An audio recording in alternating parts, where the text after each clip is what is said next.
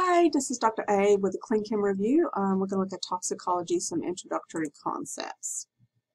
All right, toxicology is the study of the adverse effects of xenobiotics on the body, and xenobiotics are chemicals and drugs that are not normally found or produced by the body. Approximately about 24 toxins or drugs account for about 80% of the emergency department visits. We're going to look at a lot of those. Some of the useful clinical information to gather from the patient when they present to the ER is going to be the time and date of exposure to the chemical, the time and date of the specimen that's been collected, and of course history and current medical condition. Some exposure statistics, so 50% of poisoning cases are intentional suicide attempts, so they're intentionally taking the chemical or an overdose of something like Tylenol. 30% of the cases are from accidental exposure, and the remainder are a result of homicide or occupational exposure. There are several major disciplines within toxicology. The mechanistic discipline looks at cellular and biochemical effects of toxins in the context of a dose-response relationship. The descriptive uses the results of animal experiments to predict what level of exposure will cause harm in humans. This is more in risk assessment. And then, of course, you have the regulatory department or discipline, and it uses data from the mechanistic and descriptive disciplines to establish standards regarding acceptable levels of exposures and oversees human safety issues that are associated with either therapeutic drugs, cosmetics, food additives, etc. Few definitions. Xenobiotics are exogenous agents that may have adverse effects on living organisms. They are often used to describe environmental chemicals or drug exposure. So again, these are things that normally would not be in your body, and they enter your body. Poisons also have an adverse effect on biological systems, but this terminology is used when you describe an animal, plant, or mineral or gas poison. So carbon monoxide, if you will, would be poison. Toxins are substances that are biologically synthesized in living cells or in microorganisms. And then your toxidrome is the specific toxic syndrome created by a drug, a syndrome being like a collection of signs and symptoms. So if you look at the collection of signs and symptoms, usually you can associate it with a specific drug, especially when you take a history of the patient. So let's look at routes of exposure. The most common routes of exposure are going to be ingestion, inhalation, and transdermal absorption. Ingestion is the most often observed in the clinical setting. Toxins are absorbed by the processes that are intended for your dietary nutrients to be absorbed, or via passive diffusion, meaning they can just cross over. Diffusion does require that the substance can be able to cross the cellular barriers of the GI tract, and some factors that can affect the absorption in the GI tract are going to be the pH, the rate of dissolution of that chemical into the GI fluids, the gastric motility, and resistance to degradation in the GI tract. The chemical state and exposure routes does influence toxicity. So, for example, the skin is going to be more susceptible to fat-soluble chemicals because the skin, if you will, is kind of a lipid barrier, right? The GI tract, if it is ingested, basically it can be absorbed. In the lungs, if it is inhaled, obviously it's going to damage the mucosa, the lining of the lungs. It's also the fastest route into your bloodstream because basically, as soon as the chemical enters the air of the lungs, it can cross over the alveoli into your capillaries. Injection is a common route for drug of abuse, and eyes usually as a chemical splash or exposure to a gas. A little bit on the dose-response relationship. So several systems have been established to index the relative toxicity of substances and to allow assessment of their potential to harm. Most systems correlate the dose of a toxin with harmful responses. But if you want a more in-depth approach, you have to evaluate data from a cumulative frequency histogram of toxic responses over a range of doses. And so it's not always linear. That's one of the problems with toxicology. More on that in a minute. A dose-response curve can be set for each chemical or drug.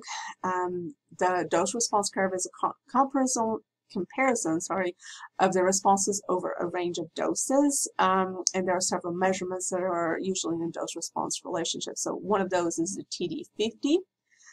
It is a dose at which 50% of the population will experience toxic adverse effects. So that's TD50. LD50 is the dose at which 50% of the population will experience a lethal dose. Definitely don't want that. And then ED50 is related. It's the dose at which 50% of the population will experience a therapeutic benefit, was the effective dose. So that would be more in the context of developing new drugs to treat, signs and symptoms or treat a condition. In LD50, although you can get the LD50 and TD50 also on those drugs that are therapeutic, because too much of it can be toxic and or lethal. The toxins don't have an ED, obviously, because they're not supposed to have any kind of therapeutic benefit. So a lot of them will have this, this S curve. And so that is a lot of the assumption within, toxicology or drug response is the response is going to be lower and lower dose, and it goes up, and then go like that. And the bigger the dose you have, the more, you've got, this is effective, this is toxic, this is lethal, right? But the reality is, in a lot of toxins, some of them you can have a linear effect, some of them you can have an effect that goes like this, but there are some of them you can have this weird U-shape effect, where basically meaning small amounts of drugs and large amounts of drugs are way more toxic than middle amounts of drugs. And so just don't assume that they all have either an S-curve or a linear curve, because depending on the chemical and the body and the way it's processed by the body, you can have all kinds of different effects.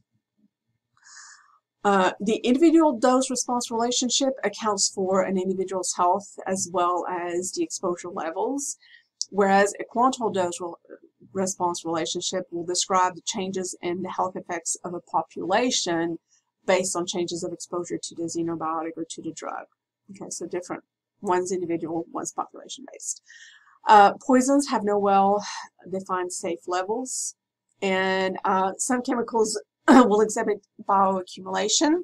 In those, there's no dose-response curve, and meaning that as you are exposed to them, especially if your body does not know how to detoxify them, it will go and sequester them a lot of times in fat cells. Endocrine disruptors can exhibit bioaccumulation. An example would be BPA. This is the thing that it covers a lot of paper receipts that are like thermal paper and stuff in the lining of tin cans and stuff like that. And there were a lot of them in bottles and stuff, although they've been making efforts to remove BPA, it is still there. But anyway, those BPA, for example, is an example of a chemical that does exhibit bioaccumulation. And there are some other terms. So the NOAEL, or NOEL, is the highest dosage level at which, after chronic exposure of a substance or material, it shows no adverse effect or toxicity to the tested animal. So it's no adverse effect level. Okay. The low AEL is the lowest dosage level at which chronic exposure to the substance shows adverse effects on tested animals. So that is the lowest observed adverse effect level. Okay. The NOEL is the highest dose of exposure level of a substance or material that produces no noticeable or observable toxic effects on tested animals. And the LOEL is the lowest observable effect level. And it's often used when you compare, you're doing a study, maybe a randomized control trial, and you're looking at the difference between the treated group and control group. So the NOELs and the LOELs don't necessarily imply toxic or harmful effects and can be used to describe beneficial effects of a chemical as well. So NOEL and LOEL are usually, they can be used for therapeutic drugs and stuff like that, whereas the adverse effect ones usually are related to toxins or toxicity levels. And a little bit on acute and chronic toxicity. So acute toxicity occurs in a short amount of time. It's a single or multiple exposures within a short amount of time, usually less than 24 hours, and adverse effect can occur within 14 days. Chronic toxicity will occur over longer periods of time. You usually see repeated frequent exposure for extended periods or a continuous exposure. So that's acute and chronic toxicity. And toxins can exhibit both of those. And that is it for your intro to toxicology.